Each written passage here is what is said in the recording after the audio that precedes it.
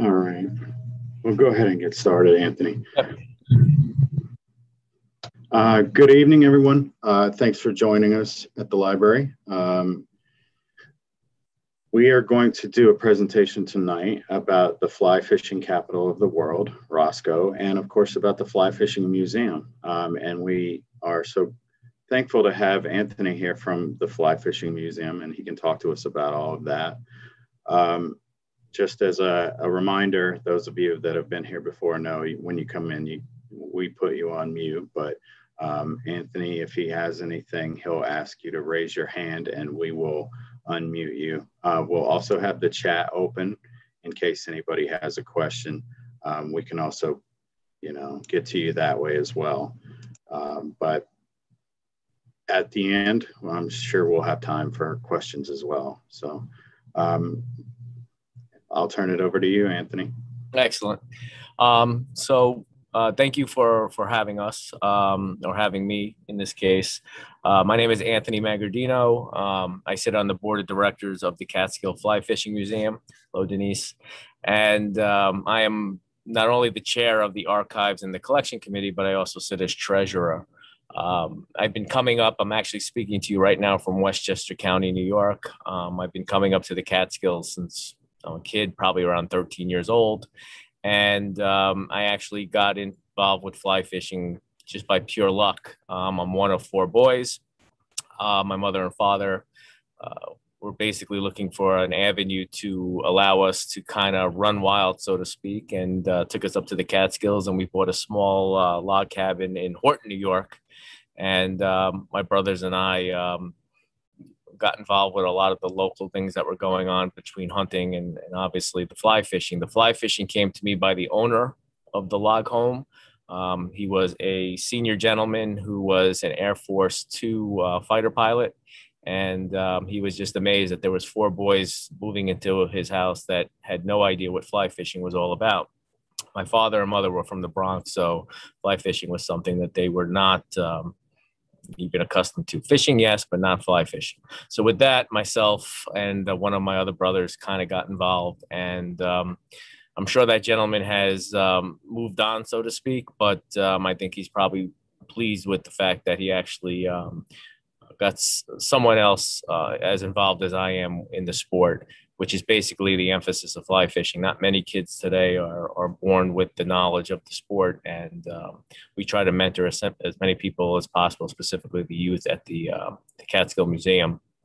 So just curious, and I can't see everybody, but I can see Marvin and I can see Denise. I was just wondering if you all know about the museum up in Livingston Manor. So if you could raise your hands to let me know yes or no, okay? And have any of you actually visited the museum? Oh, you have. Excellent. So with that said, the museum itself is a special place. I'm very familiar with Monticello as well. I've spent a lot of time there.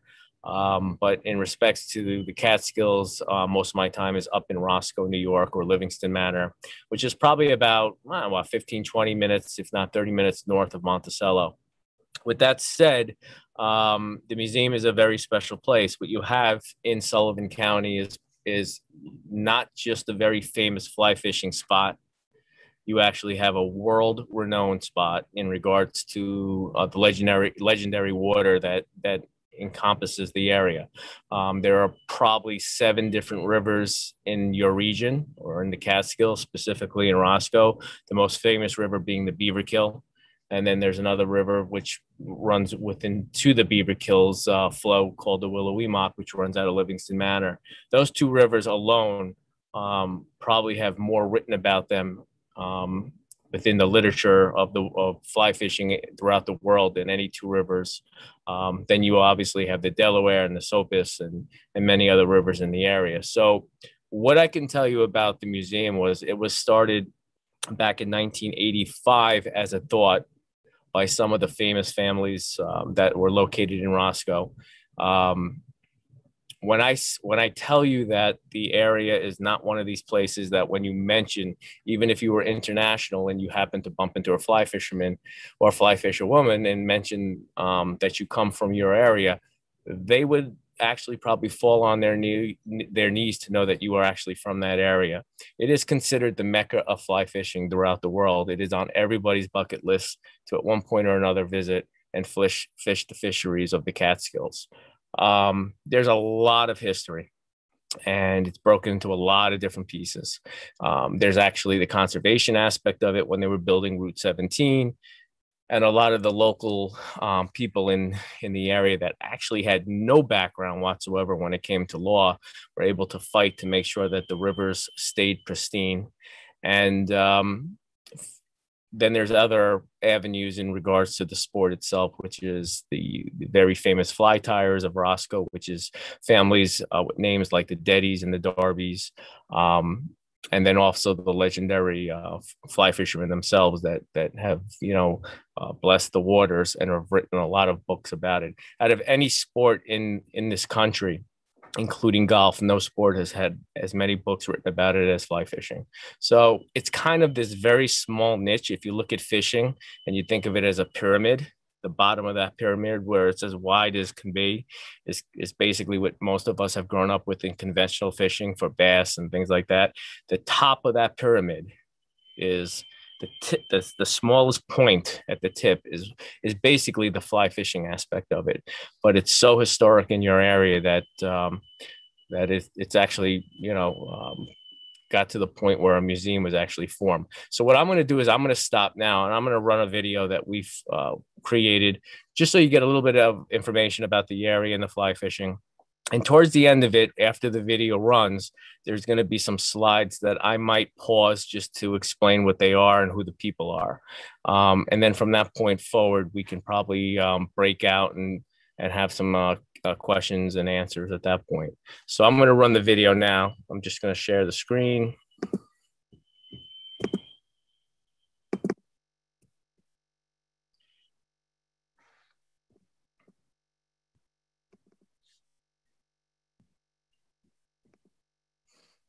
Hopefully everybody can see that.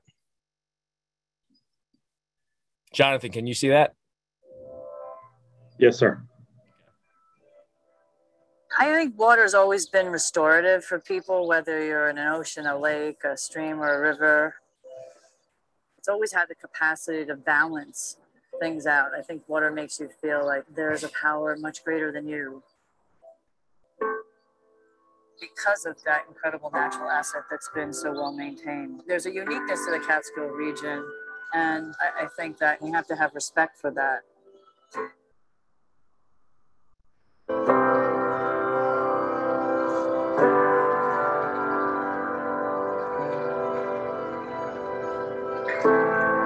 We are on the Beaverkill River in the Catskills, birthplace of dry fly fishing in America. It's a healthy environment. The waters are clean, and that's one of the wonderful things about fly fishing. You only fly fish in clean water.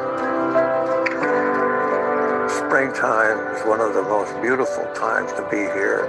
Blossoms and trees, and the fish are hungry and vibrant. Insects are hatching.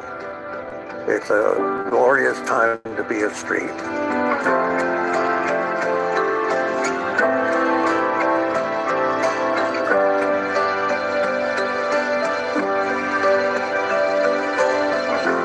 We have a community of fishing leaders and legends that make their home here because of the richness and bounty of the fishery. The Fly Fishing Center and Museum is an incredible homage to what was done here over 150 years ago and still can be done today. The museum's located here because we are in the epicenter of fly fishing in the Catskills. There is a deep, deep tradition of fly fishing here. The museum is really there to preserve that history and at the same time introduce people to the sport of fly fishing in a number of different ways. The museum began really as a grassroots organization, and we've grown to be worldwide, but it really began with the people that lived here, the people that loved these rivers and wanted to see that history preserved. And that is still true today. There are many people, the different fly tyers, the rod makers, that work locally and worldwide to keep the center operating.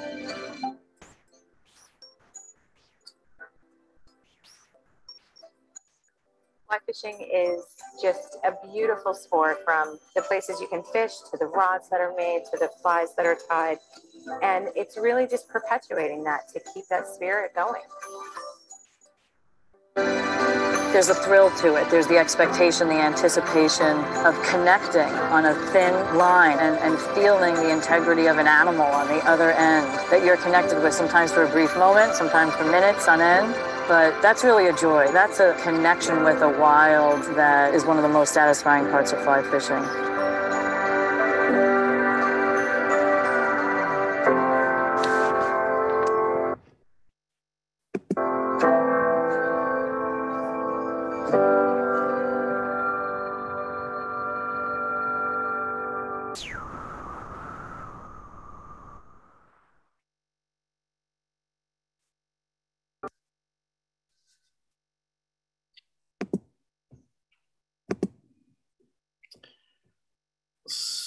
Let me see if I could just expand this a little bit more to everybody.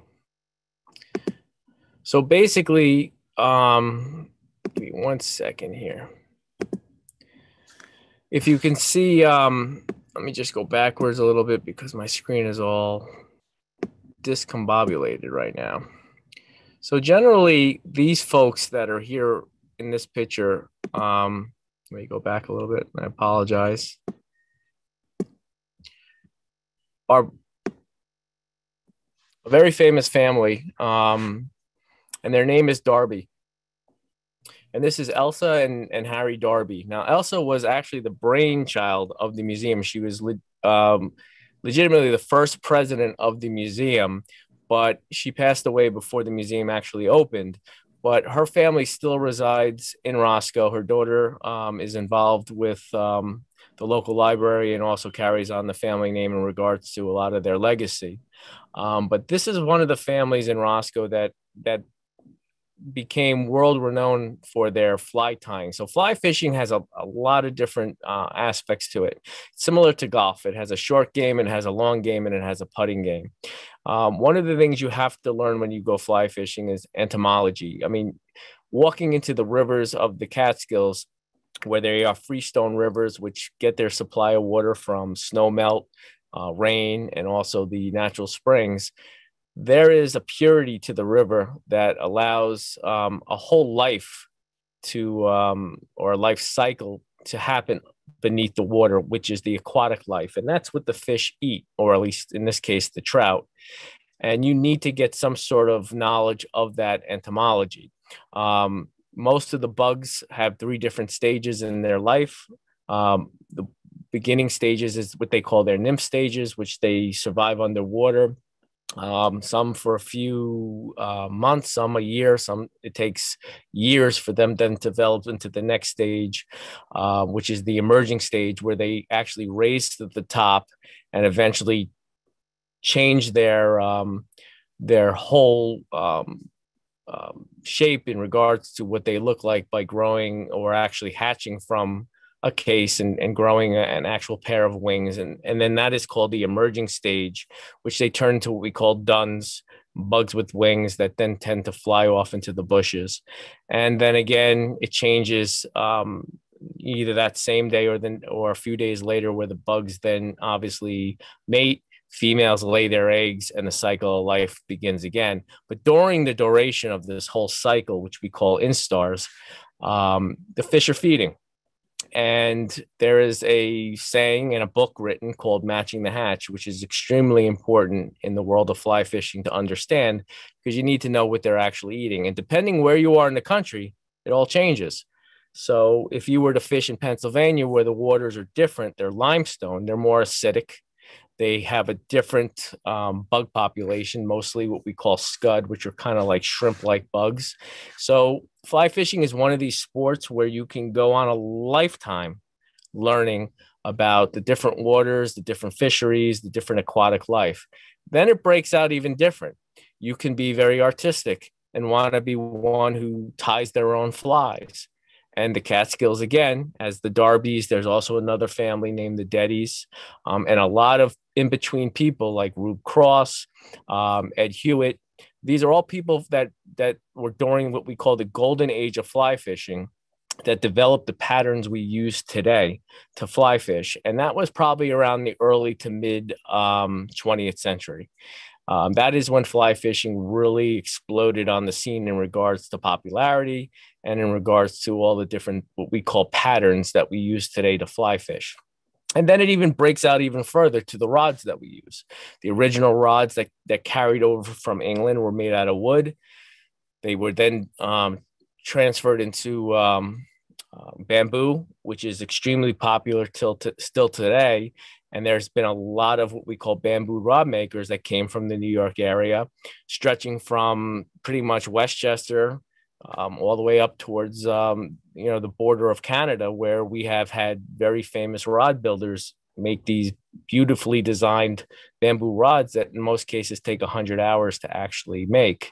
And then modern technology caught up. Fiberglass came out, graphite, and there's a whole, a selection of different types of fly rods that you can use today in the different types of fishing that you're doing. So fly fishing is one of these sports that honestly, and I can attest to it, is an education almost on a daily in regards to the different types of technologies and casting methods and what have you. But the Catskills is basically where it was centered. And the original person that is responsible for that, which we consider where, if you heard the video, it said the birthplace of dry fly fishing in America. That was Joan Wolfe, who's another famous fly fisherman in the Catskills, but she actually was married to to a gentleman named Lee Wolfe, and together they were extremely popular in the world of fly casting. Joan was actually a tournament caster and won many tournaments, and her husband Lee, who was from the area, was known to pilot a small little airplane throughout northern New York into Canada. And he was basically a bush pilot. He would just land a plane on a stretch of water that he happened to see and start fishing that water. So they are very unique in their own way, but they became very famous to the point where they actually opened up a casting school, which is still running today in Lou Beach, which is not far from Roscoe, maybe within 5 or 10 miles of Roscoe. So, I mean, I can continue to tell you the stories and the traditions and the families and the people all involved.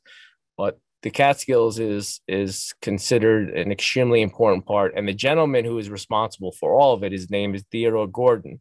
Now, Theodore Gordon was an Englishman who came to America very well off, but he was an unhealthy individual. He lived in Manhattan, and he actually had some illnesses that were probably best to come north to the Catskill Mountains.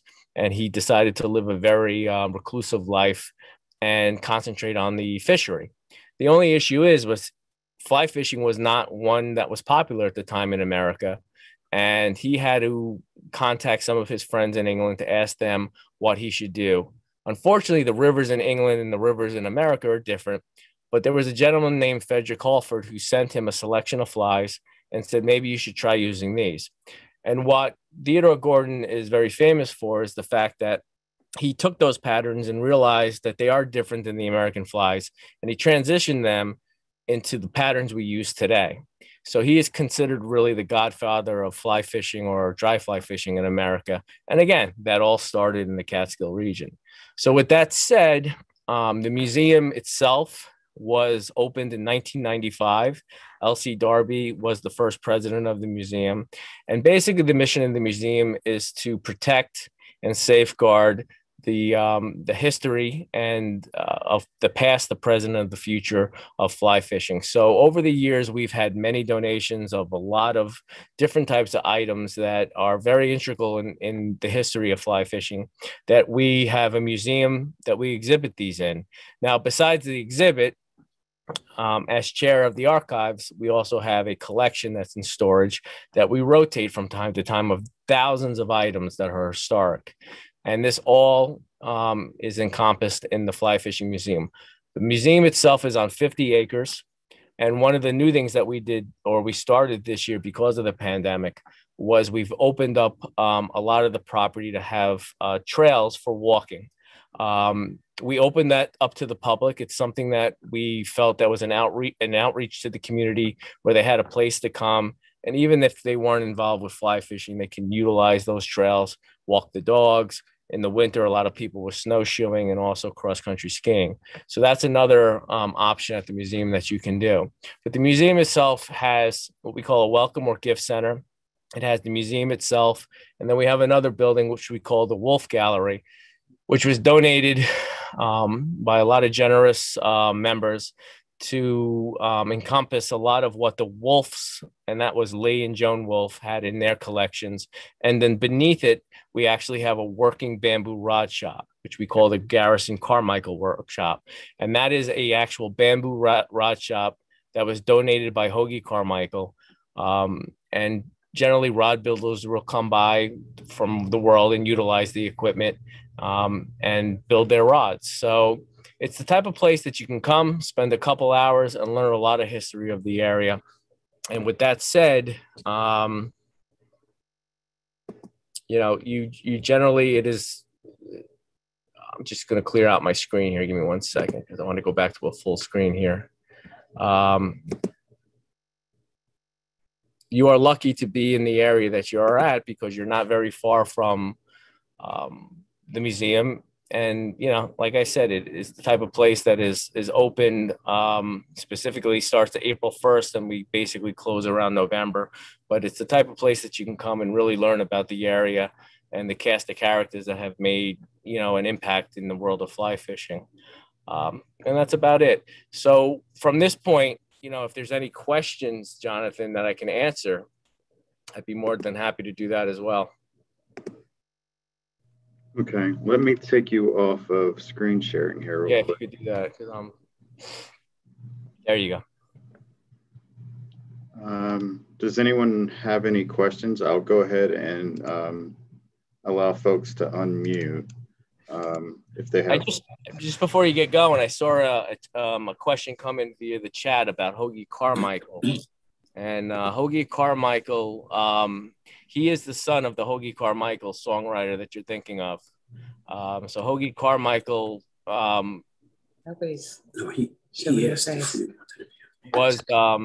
was actually, born in Beverly Hills, lived with his dad. He'd tell you crazy stories in regards that he would wake up every morning, go into his living room, and Humphrey Bogart would be sitting there having a discussion with his dad.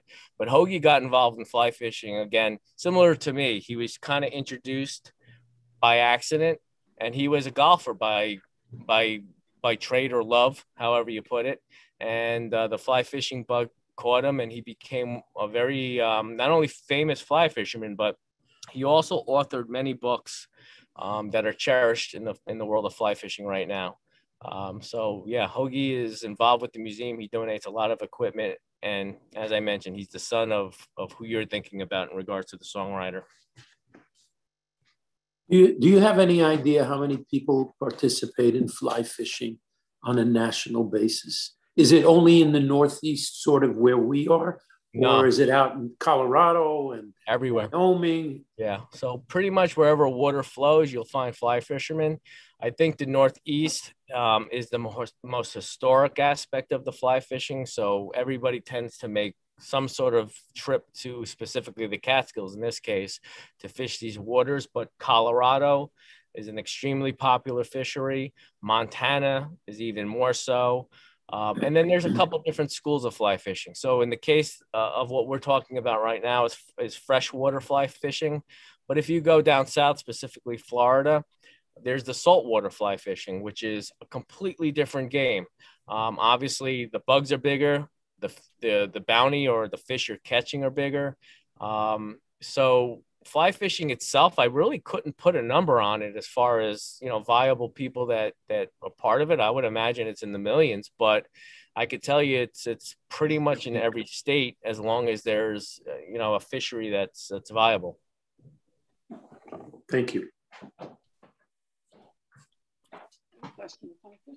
You know how many people come through the museum in a given year?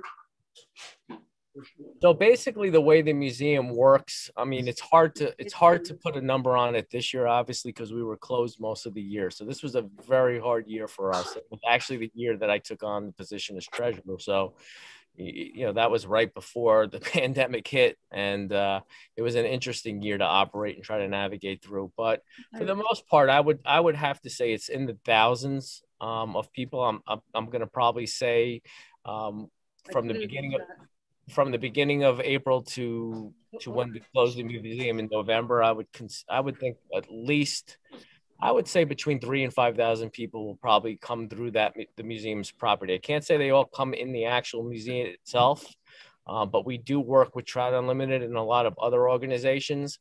And what they do is they have on the property some of their meetings, and they'll meet up as a group, have lunch, and then they'll fish the local fishery, or even the water that's on the river. The Willow-Weemock actually runs through the property, and that's accessible to all the members or any guests that are on the property. Anthony, we had someone ask, what kind of fish can you catch? Okay, so the Catskills are specifically what we consider trout. There are 3 types of trout that are resident in the Catskills. The original trout, the trout that 100 years ago fishermen from the city used to come fish, or the locals would fish, is called brook trout. But it actually isn't a trout. It's actually what we consider a char. But due to the fact that it's part of the trio, it's considered the brook trout. The other 2 trout that are prominent in the area, one being what we call the brown trout and the other being the rainbow trout. These trout did not originate from the area. The brown trout actually came from Europe, and there's a lot of stories in regards to how they actually entered the water, and the same thing with the rainbow trout. The issue is that each trout has a different feeding habit. So the brown trout are probably the most aggressive of all the trout that are in the river, and they are dominant. So as a fly fisherman, I can tell you my favorite trout to catch would be an actual brook trout. And they don't come very large unless you go way up north, almost on the border of Canada, where you can find them in lakes and they're in the pounds. But in the Beaverkill, if you can catch a brook trout, it's usually between, I would say, 6 and 9 inches. But they are the most beautiful of all the trout. It actually looks like God has taken a paintbrush and painted every spot on that trout. But because they're not as aggressive as the brook trout, the brown trout have overpopulated the area due to the fact that they're just more of an aggressive fish in regards to their feeding. And the rainbow trout are beautiful too, because they actually have like a rainbow pattern on the sides of their bodies. They have a pink cheek. And when you catch them, they're very aerobatic. They jump out of the water. But those are the 3 fish that you're going to catch in the Catskill fishery. Throughout the country, that changes. A lot of rivers have bass in them, smallmouth, largemouth bass, pike. But the rivers themselves in the Catskills are mainly just those 3 classifications of trout. It means health and safety measures have met rigorous scientific standards. Somebody asked if the museum has a website, and they do. If you Google the Catskill Fly Fishing Museum, it'll come up. I think it's www.cffcm.com. And that website was actually redone this year. It actually does feature the video you just watched as well. As far as there's another question here. What were the names of the families in Roscoe? So as far as Roscoe is concerned, the families that are most famous are the Darbys and the Deddys. Those are the 2 most famous fishing families in the actual Roscoe area. Now the Deddys, their shop is still open. It's the oldest fly shop in America. It's over 80 years old, and it's gone through multiple generations.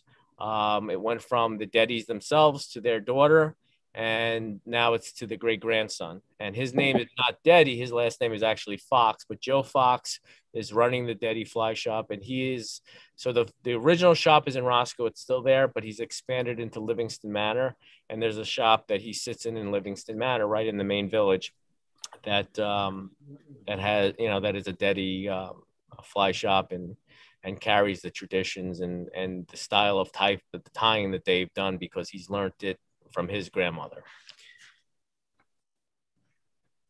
Anthony, can I just ask? I know you've talked about flies, and I know there are different kinds of flies. Um, I'm sure there's a price range from like a basic one to like a more, advanced one.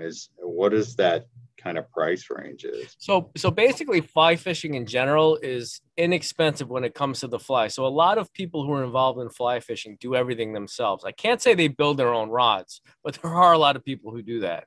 Um, but the rods and the reels are probably your most expensive aspect of fly fishing.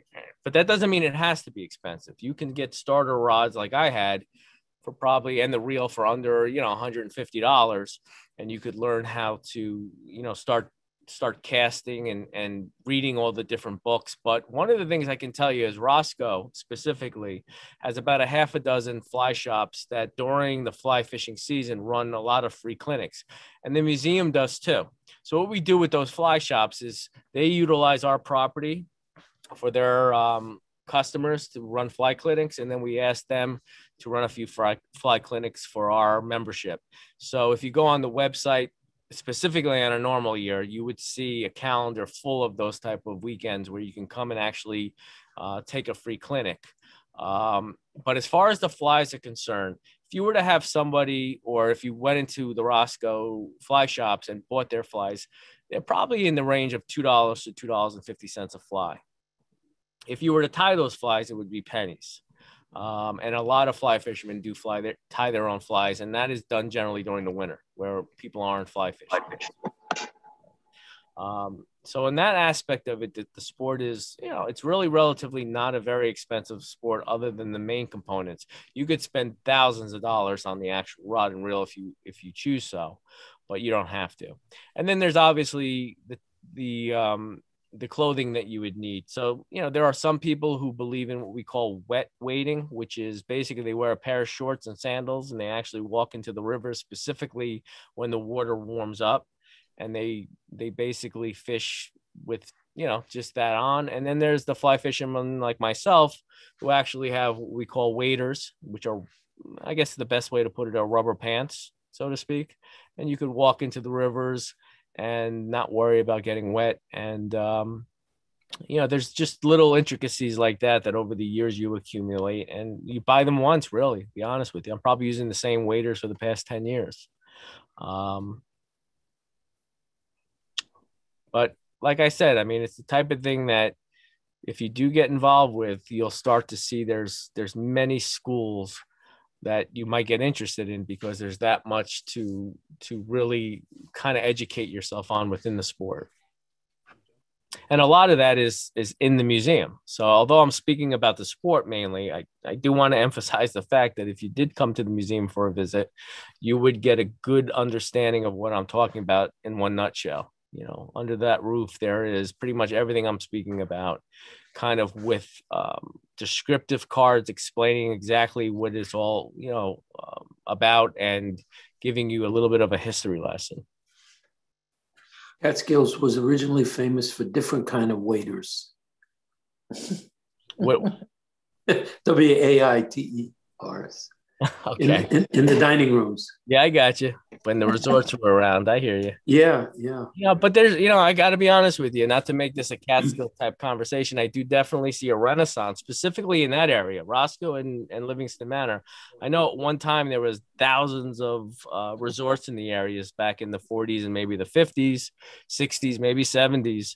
But I'm starting to see a lot of that happen again, where these young couples are coming up from the city or where have you, and they're kind of buying properties. And there's one family, I think they're called the Foster Supply. It's the Sims, and they've probably renovated close to 7 different old B&Bs and kept them traditional, and yet reopened them with a more sophisticated type of clientele in regards to like the fact that their kitchens are pushing out really incredible types of meals. So I see a lot going on in the Catskills, specifically the last few years, but mainly last year. I've seen a huge push, as much as you wouldn't think that would happen during the course of COVID, but I think there's been a lot of interest in the Catskills. I could tell you that.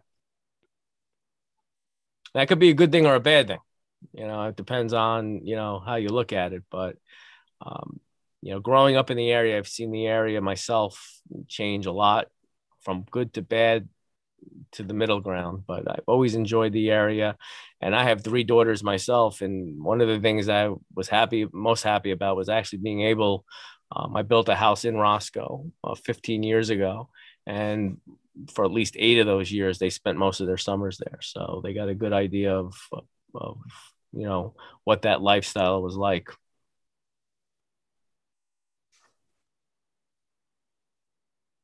Does anyone else have a question?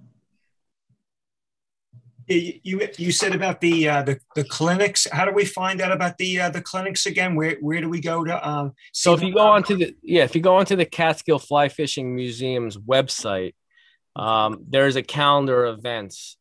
I have to, make you aware that the events, this is the first since last year, the first season where we've actually starting to have events again, specifically outside.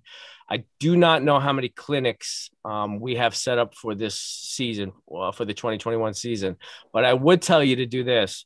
The Daddy Fly Shop and another shop called the Catskill Flies, which is in Roscoe, and there's also an Orvis shop in Roscoe. Those 3 shops will run free clinics on the weekend. I do know that Orvis shop does it because I see them casting in their parking lot most of the time, or the grass lot that runs alongside of their shop. But those 3 shops, if you go onto their websites, and I don't have them handy, but if you Google them, you'll find them. You can find them, yeah. How do you spell that? The Deddy, how do you spell that? So Deddy is spelled Dette, Fly Shop. And like I said, it's being run mainly out of Livingston Manor right now. That's your most historic fly shop. And then there's the Catskill Fly Shop, which is in Roscoe. And that recently just got a new owner because the past owner, who was very involved with the museum, passed. And then his wife was running the shop and she passed. So there's a new owner there. His name is Joe. He's a very nice guy and he's doing the same thing. And then there's the Orvis shop in Roscoe. I mean, how do you spell that? O-R? Yeah, O-R-V-I-S. But I think it's actually, his name is the Beaver Kill Angler. And that shop's owner's name is Evan, who sits on the board of directors of the museum. And I can tell you that I still receive a lot of his emails. He runs clinics during the season on the weekly. So if you go on all those websites, you'll find something. Oh, okay. And is your museum open now because of the COVID to visitors? Yeah. Right. So we've opened to the public. Our normal business hours are basically we open Friday through Monday at this stage of the game.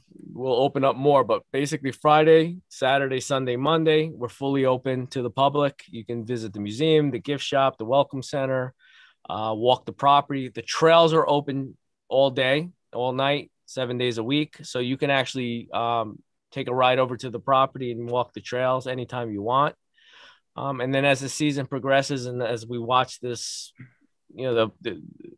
I guess you would say the COVID protocol, so to speak, will entertain opening more days during the week. But generally those days are the most active because that's when a lot of people are actually out and about fly fishing is those weekend days and including Monday.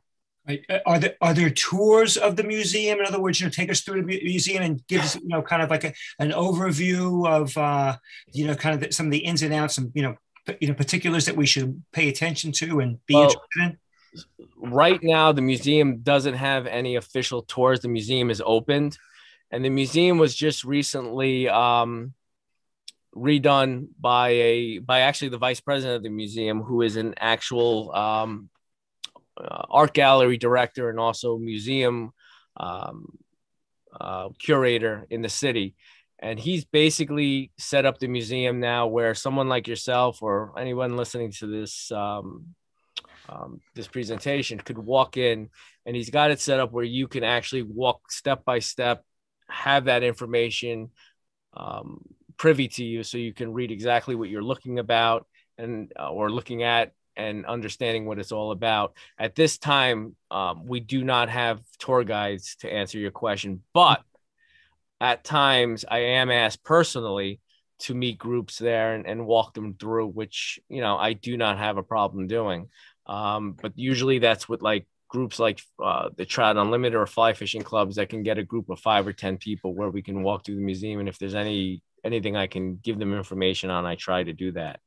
But right now, for the year 2021, if you were to walk into the museum, you would kind of be on your own, but you would be guided by what has been created by this curator that we have with us at this time.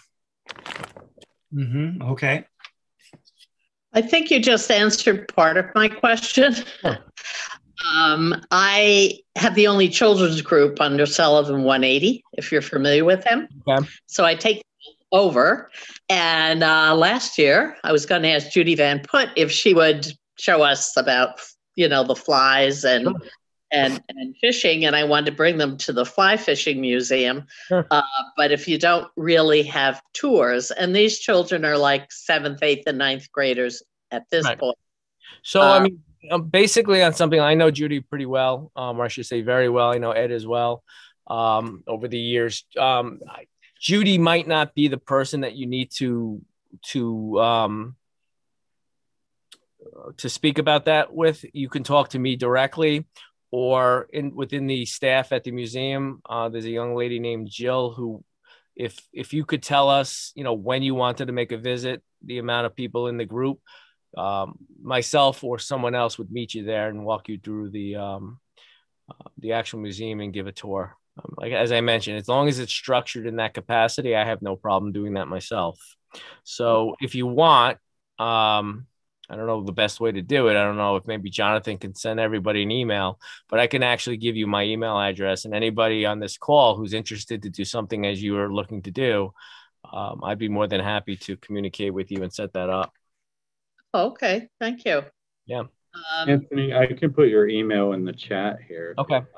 You have it, right? Yes, sir. Okay.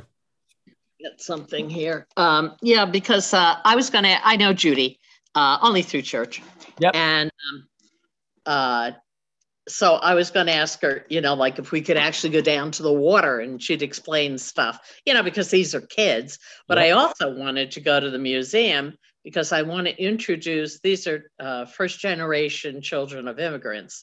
And Okay. I want to introduce them, you know, to this area and what, you know, what is available and available to their parents. And, you know, and because it's also part of Sullivan 180's health. Yeah, gotcha.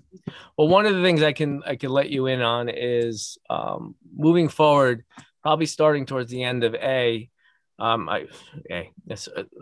starting at the end of May. One of the initiatives I wanted to start with the museum is opening up the demographics of the membership, meaning we are an educational based institution. So we do have a lot of different young youth that come from the Boy Scouts to some of the local schools. But I feel that there is a group or many groups that we are not reaching. And to some degree, we want to open up, I guess, our reach to that community. One being those that generally do not have the access, those that are of minorities, those that are of color that would generally not have that opportunity to be part of what we offer at the museum. So that is something that I'm looking to start basically at the end of May of next year. I should say this year. So I would be actually interested in communicating with you about that. Oh, okay. I'll take your address and email you because my email and we'll discuss it, because it's definitely something, you know, I don't want to get too much into it and sound politically correct or incorrect, but even, you know, one of the things that you got to remember about fly fishing is we even have a lot of women involved, and it's kind of weird in the year 2021 that we would actually even utilize those names and categories, but women have become very famous and have always become or were very famous in the world of fly fishing. One of the women that you saw there, Joan Wolfe, as I mentioned, is more legendary than probably any male angler that's in the sport. Judy Van Putt is another one. I mean, obviously her husband has his own legacy in writing many books, and he was part of a lot of the conservation in the area. Besides, he's a very well-known and renowned fly tyer.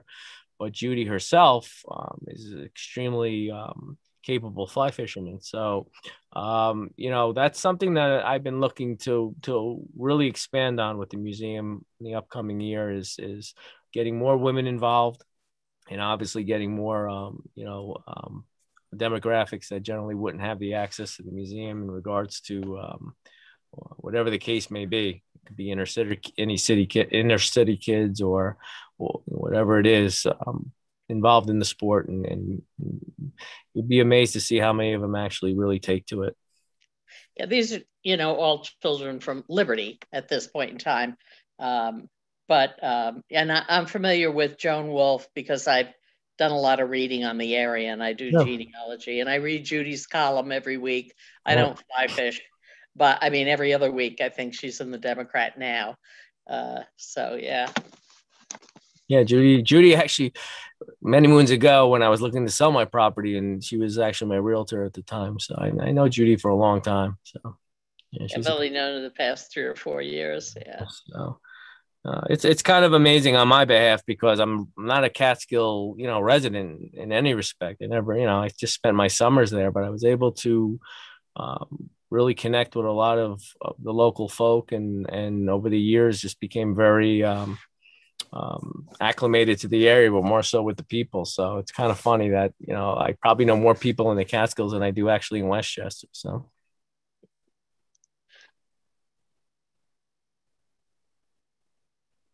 Anthony, I know I should know because I live here, but when does fly fishing season officially start? April 1. Oh, yeah, April 1st. How could you miss it?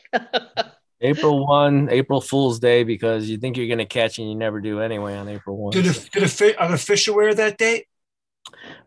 Say that again? Are the fish aware that it's April 1st is the date? The fish? Date? Yeah, the fish. Do they know? They must be, because I don't think I've ever caught a fish on April 1st in my life. Not even a two-headed one, right? Exactly. So that's very good that you mentioned that. So where the Willow Weemock River and the Beaverkill meet in Roscoe is called Junction Pool. And there's a fabled story about a two-headed trout that didn't know if it should wander up the Willow Weemock or the Beaverkill because they actually joined there. So it grew two heads, and there's actually dinners in the area that are named after that. So there's just a lot of fun stuff and historic stuff. And, it's definitely a sport that, it's one of the few things that I'm actually extremely interested and passionate about. But the museum is very important to me because I'm just very much involved with trying to safeguard the past, specifically a lot of these people that we were just talking about tonight. Even in my own house, this is my house that I'm speaking to you from now. And as you can see from behind me, I just cherish a lot of the old items or collections, so to speak, in regards to what it represents. So. That's funny because I thought you were in the museum when I'm looking at that stuff. I said, "Oh, he's in the museum now." Many people do believe that. They actually say, "Oh, you're at the museum." I'm like, "No, I'm actually at my house." The museum is 100 times more than what you see behind me. And my stuff actually, if I shift it, it goes throughout my whole basement. But this is honestly, I've been collecting since collecting a lot of stuff since I'm like 13. I'm 49. I'm turning 50 in May, so it's a lot of years of keeping this stuff and treasuring it. So I'm from Long Island, and there's a we come past your museum all the time, and we've never stopped there, but every time, because my wife is from Buffalo, and we'll drive up past there, and we always see the sign for the Fly Fishing Museum. Yep.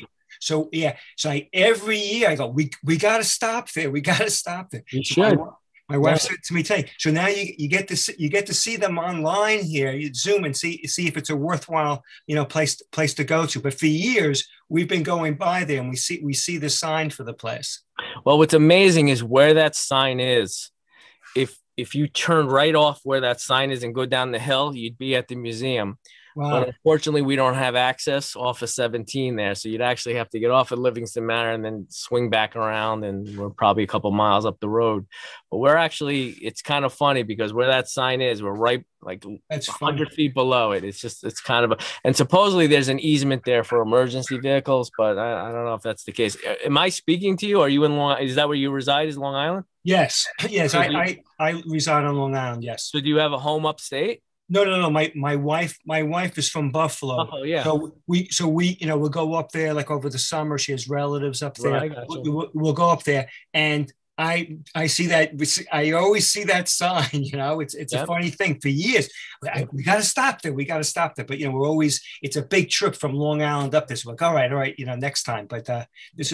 I have a question for you. There's a guy down here on Long Island, and he does like different video presentations. But one of the things that he does is he does virtual tours of museums. Sure. Like there's a Donna Reed Museum, Yeah. and Lucy Museum, all these museums and all that. I can pass along your name and your email address to him. And if you want, he'll be in contact with you if you'd want to do a virtual presentation. Now, he gets an audience of about 80 people at least when he does his virtual tours of museums. So this might be like I see there's only like I'm seeing on my screen right now, there's only like 10 or 11 people like watching this right now. But this might give you like a nice exposure. His name is Sal St. George, and I'll get in touch with him and I'll pass his your email along to him, and maybe he'll reach out to you if that would be agreeable to you if you're interested. Absolutely, it might be a perfect fit too because St. George happens to be a very famous fly reel that a company called Hardy manufactured out of England. So yeah, it would actually be a good fit. Some things like may not be coincidence, right? I always believe that destiny it happens for a reason. So it's but that is something we've been talking about, doing the virtual tours. Yeah. But we also are talking about digitizing the museum in a way where, and again, we had to put the brakes on it because of COVID. For God forbid, we were going to go to each exhibit and put iPads with the ability of someone to touch and have an interactive experience where they can kind of hear rather than reading what the exhibit was about and be able to utilize the iPad. But due to COVID, we obviously had to put the brakes on that because we can't have people touching screens and what have you. So it's just a crazy time right now. And I think you all can agree to that. So hopefully the sooner we're done with this, the better. Yes. I'll pass his information along then, and everything to and have you guys be in touch with you because this is exactly the type of thing that he does with these virtual tours of the different museums. And he's done them. He goes to museums virtually all over the United States. Museums that people haven't, like your museum, that a lot of people are not even familiar with. Right. Like Wild Bill Hickok, I think it has a museum, or it's I believe there's a museum out west someplace, like in Montana, or Buffalo Bill. There's a Buffalo Bill museum. And so this Sal St. George, he recently did a tour or virtual tour of the Buffalo Bill Museum. Most people have never heard of that museum, and probably most people in the United States have never heard of your museum. And so this could be nice for both of you. Absolutely. No, I appreciate that. Sure. Does anyone else have any questions? Thanks very much. It's been very informative. Good. And that is my email there. So you all can take that down and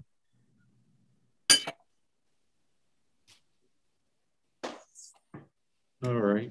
Well, if anyone has any more questions, feel free to ask, but otherwise we'll go ahead and wrap it up. I just want to make a note in regards to, I'm reading the chats on the side. Okay. And there's a woman named Donna who made a mention about a group of women fly fishermen, women on the fly. So it might be something I'll look into them.